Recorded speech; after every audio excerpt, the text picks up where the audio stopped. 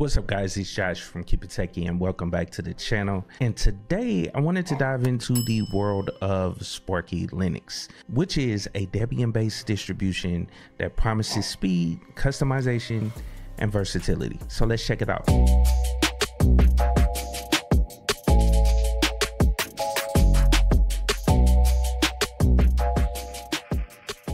All right, so before we get started, let's take a closer look at what SparkyLinux brings to the table.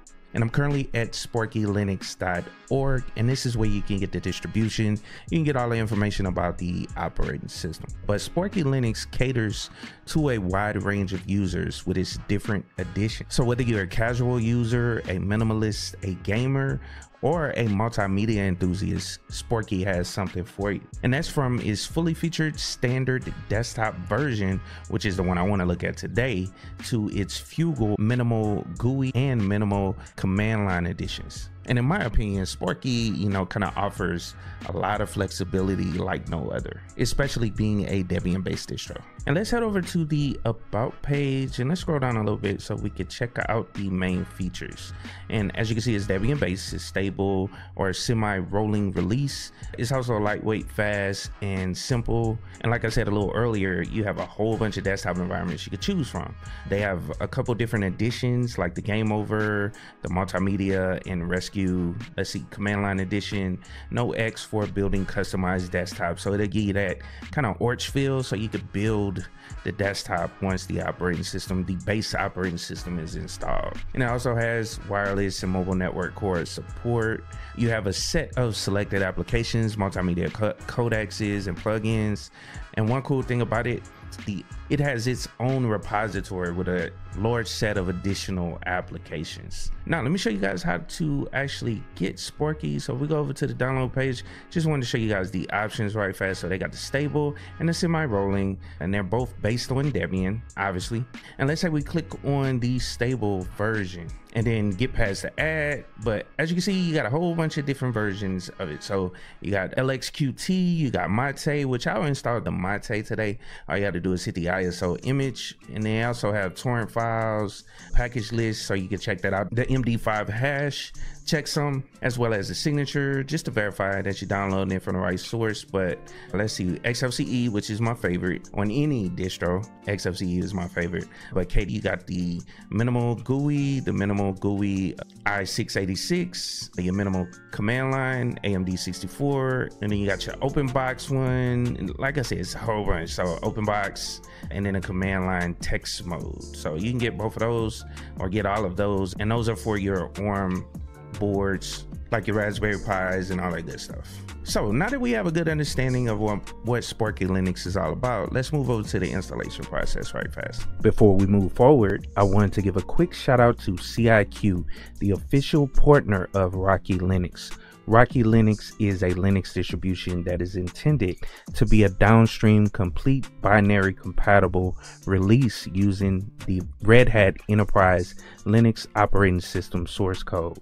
The project is led by Gregory Kurtzer, who was the founder of the CentOS project. So check out Rocky Linux at ciq.co.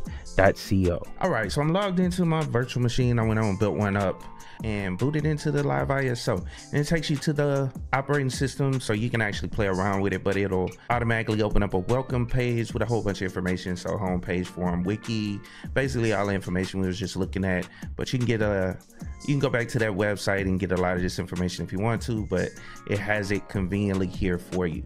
So let's go down and close that out. But in order to install it, all we have to do is hit Sparky installer, and this will open up the installation for you. And if you guys can't tell, this is Calamaris installer. So it's super simple to install.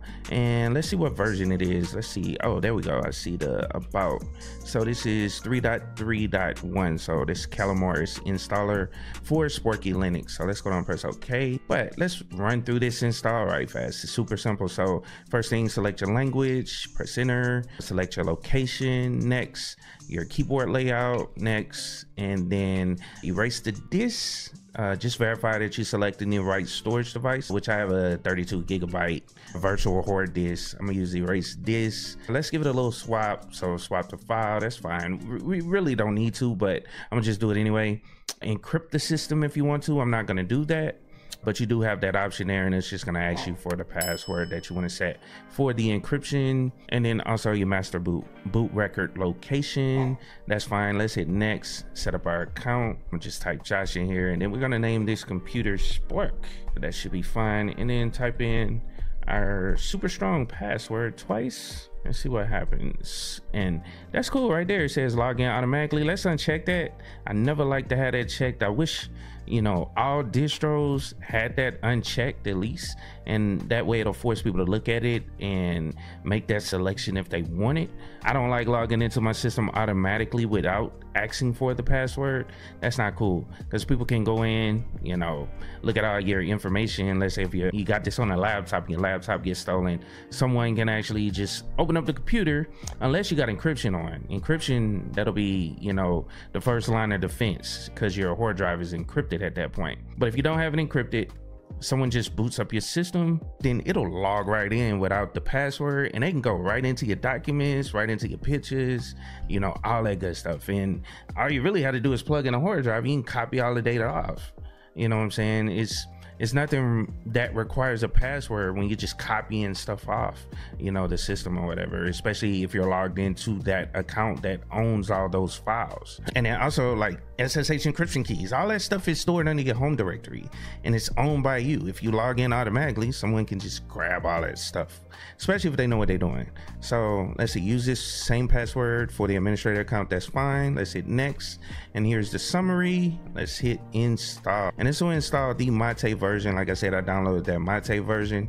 This is the desktop. And so I'll be back when it finishes. All right, so as you can see, the installation process is simple and very intuitive, and that makes it very accessible even for, you know, beginners of the Linux operating system. But also I wanted to point out, like, if you ever run into any issues, you know, they have a pretty good community. That's one thing I didn't point out on the website that can help you with any issues that may arise, you know, once you get the operating system set up. So let's hit done. And you guys probably have seen Mate. It's not that difficult to go through. I'm gonna wait for it to come back up. All right, so we logged into our new operating system. As you can see, that same welcome page will pop up. So you can go to the homepage for SparkyLinux, the forum, the wiki. You know, it's a lot of information out there for you. But one of the first things you want to do is open up your terminal. See if we can find it right fast. Let's go to terminal, and you want to update the system. And as you guys know, it's Debian-based, so it uses the apt package manager. So you can type in sudo apt updates and then sudo apt upgrade, and this will upgrade your system. So very simple system to use. It's just something different from Ubuntu, in my opinion. That's the way I see this operating system. It's a little bit different. You know, it has more options for you, you know what I'm saying, as far as the desktop environments you could use, different things. So you, I mean, with Ubuntu, you have all the different flavors. That's cool. They have a Mate edition of Ubuntu, but this one is kind of like a base one, and it has pretty much the packages Sparky recommends you put on here, as well as the design of the desktop environment and all that good stuff. But while that's updating, let's go through and check out some of the software right fast.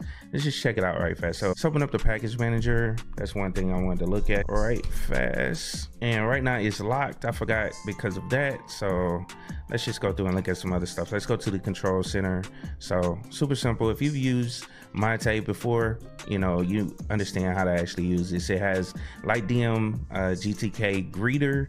So that was the greeter. Well, you guys didn't see the greeter, but it popped up with the greeter. Now, one of the things most people like to do is look at the look and feel, or go under the look and feel, under appearance, and you can change up the appearance of your desktop environment. And they have a whole bunch of little options in here. You got your backgrounds. If you go into this tab, let's check out something else, you know, a little different. Let's look at the snow. It's still kind of cold outside out here in Vegas, so let's go on in and put a little snow up there, even though it doesn't snow here in Vegas. Let's see a little snow in the background, so it's super cool. Let's see the Mate tweaks. That's one other thing I wanted to show you guys. So you got a couple of options. So under your desktop, you can show your icons, panels. This breaks everything out for you in order to make those little tweaks to the system. Let's go ahead and close that. And then you have all your little options up in here. You know what I'm saying? It's for configuration changes for the desktop environment. They got firewall configurations as well, like system settings as well. You can go in there. Let's go to your About Me right fast. So that's my account. And let's check out the file manager right fast. And let's check that out right fast. It's Kajo, so 1.26.3 that comes with Mate. I just wanted to show you guys it, but I like the little theme that they have on here. Super cool. And like I said, you got all your little information here. Mainly what I wanted to show you guys was the package manager, but and actually let's go to it now because our updates finished. And let's go ahead and click on the Synaptic package manager, type in our password for it, and there you go. So if you guys want to learn Synaptic, is super simple. You can search for all your applications. You got all your repositories under here. So this is the installed applications. So as you see, it comes with a whole bunch of applications. Well, your typical applications, but a few others for Mate, install local and obsolete. Let's see, install manually, new in repository. So they got changes in the repository. You could check that out. And then not installed, obviously, that's the packages that are not installed. And I won't go through Synaptic. It's super simple to use, but this is how you get new software on the system. All right, and so that wraps up my comprehensive review of SparkyLinux. From its lightweight design to its vast customization options, SparkyLinux proves to be a compelling choice for both seasoned Linux users and newcomers. So if you enjoyed the video, don't forget to like, share, and subscribe for more content like this. I hope you guys have a wonderful day, and as always, keep it techie.